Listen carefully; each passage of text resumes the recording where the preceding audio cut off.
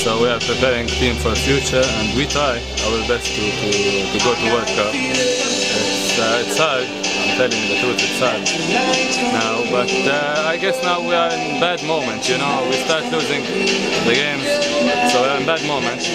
I hope now we need to win next 2 games and go to Final 8, and from that time it's a new tournament for everybody.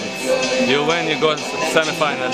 So we will believe on that. We will believe in our chances till last second. We will fight in the court till last second. You said you came here with a new team, a very, very young team, and you're really up and down so far in this tournament.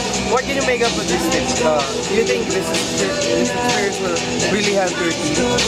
Yeah, I believe it will help for sure for the future, for next tournament for sure.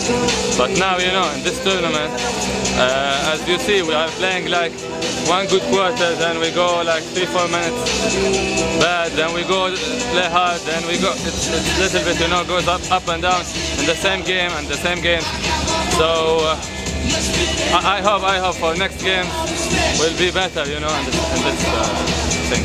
You're basically in the same situation you are 2 years ago in Wuhan. You think you can redo what you did in the past FIBA championship? I believe we will take all our chances. But I'm telling you, it's hard because it's not the same team. But I still believe in my teammates, my coaches.